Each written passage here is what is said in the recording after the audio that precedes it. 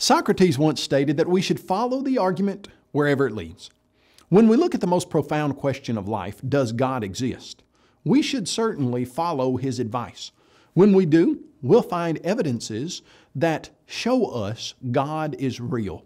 Let's look at 6 proofs that show God exists. Number 1, the universe must have a cause.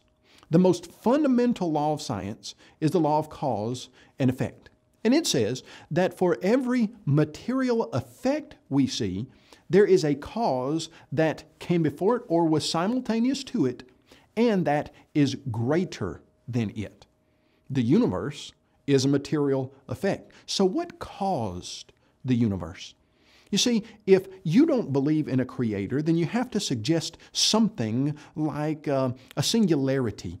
That's what is popular today, that there was some type of singularity that exploded in something called the Big Bang. But then when you try to get down to the bottom of what's a singularity, well, what we hear from the scientific community that suggests to us, the cosmologists, they say, well, a singularity was something that popped into existence from nothing.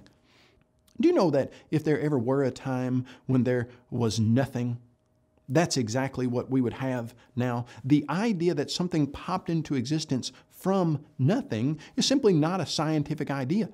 You see, they're suggesting that that singularity is somehow natural, but it behaves supernaturally. They say that that singularity wouldn't have followed the laws of nature.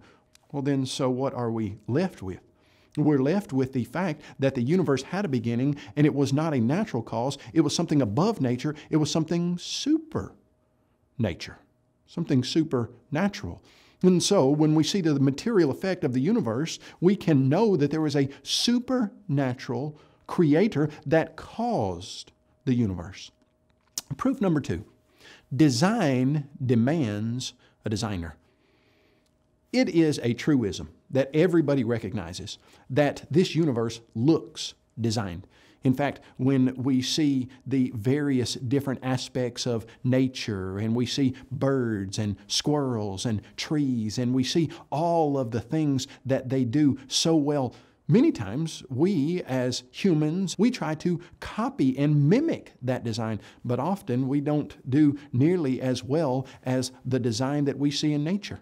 We look at the design of the human body and the human hand and the arm and the leg and the brain, and we see that those are some of the most advanced, technologically savvy pieces of equipment ever put together, and we try to mimic them and copy them, and we can't do it as well. Why?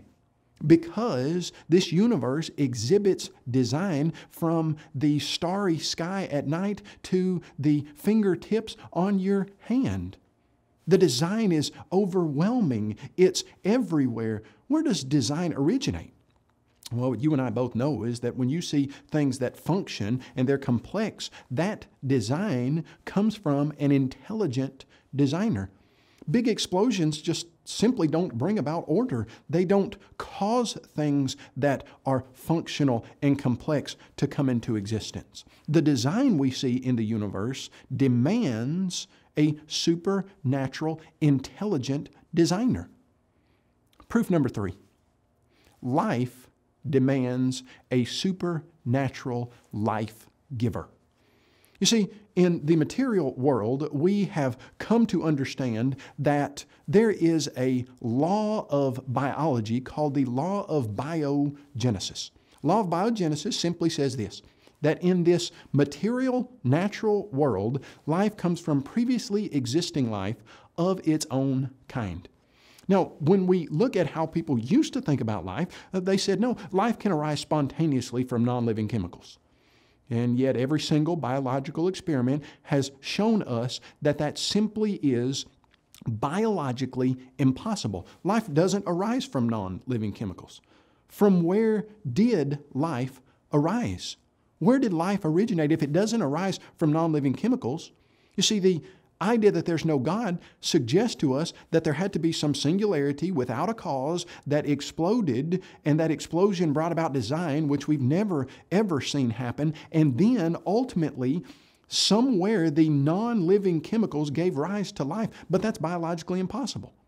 Life demands a supernatural creator. Proof number 4. Moral law demands a moral lawgiver. If some things are objectively morally right and other things are objectively morally wrong, then there must be a God. You see, if we evolved from primordial slime over multiplied millions of years, at what point did objective moral values arise? We don't look at a dog and say that that dog objectively, morally violated some rule when he steals a bone from another dog. We don't say, hey, he violated a objective moral value. We just don't say that. But we do say that humans can perpetrate things that are objectively morally wrong, that humans can be involved in things that are morally right. If that's true, there must be a God. Proof number 5, free will exists. The atheistic idea that there is no God is founded on the idea of materialism, the idea that this material world is all that there is, all that there was, and all that there ever will be. Because of that, atheism has to suggest that you as a person don't really have free will, that there is no being inside of your body or brain that is supermatter, that really what's going on in your brain is just electrons bouncing around and you're the product of those bounces and you don't really make decisions on your own. It's just the physical laws and properties going on in your brain.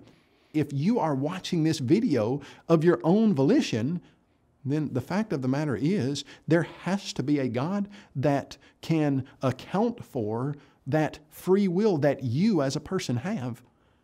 There has to be a God if there is free will. And proof number 6, human reasoning. You see, we reason on a regular basis.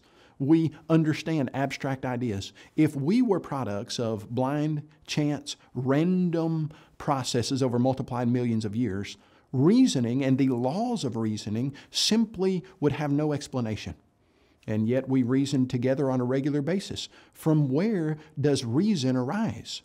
It's got no naturalistic, atheistic explanation. Antony Flew, the atheist who wrote Theology and Falsification, the most popular atheistic paper for the last 100 years, the last century. In 2006, he co-wrote a book titled There Is a God, How the World's Most Notorious Atheist Became a Believer. He stated that his rule of life had always been to follow the evidence where it leads. And he said he followed that evidence. And it led him to the conclusion that there is a supernatural, intelligent God. Let's let the evidence lead us to that same conclusion.